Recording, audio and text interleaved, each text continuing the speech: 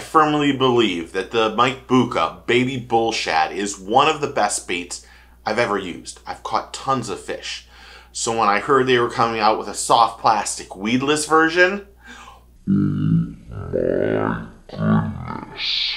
does this one compare to the OG? That's what we're going to talk about right now. If you like this kind of content, make sure you hit that like and subscribe button.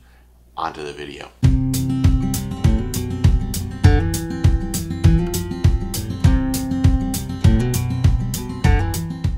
The Bucca Baby Bull Shad is arguably one of the best multi-jointed bass fishing baits on the market, in my opinion. New to the market is the weedless soft plastic version that is a collaboration with Mike Bucca and Catch Co.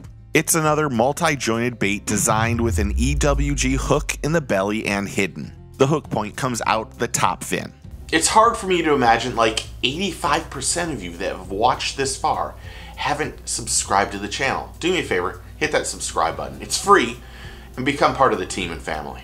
It is pointed inside the pre-rig slot and will allow you to come through all vegetation that you can throw it into. The multi-jointed body has an inner mesh to help prevent ripping or tearing, and it has that signature Bucca paintbrush bristle tail. This weedless version comes in 2 pieces per pack. One is pre-rigged and they give you 1 replacement body. The Bucca Weedless Baby Bull Shad is 4.5 inches, weighs 3/4 of an ounce, and comes in 6 great looking colors.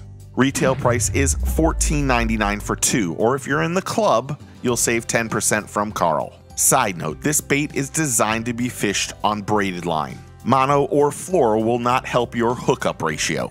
For more information, please check the link in the description below. So, what do you think of the weedless Bucca Baby Bull Shad? Are you getting one? I'm not so impressed. But I'm going to put this and the OG against each other in a future versus video. So, tell me what you think about this one in the comments below. Remember, take a kid fishing, get your fish on. I'll talk to y'all soon. Cheers.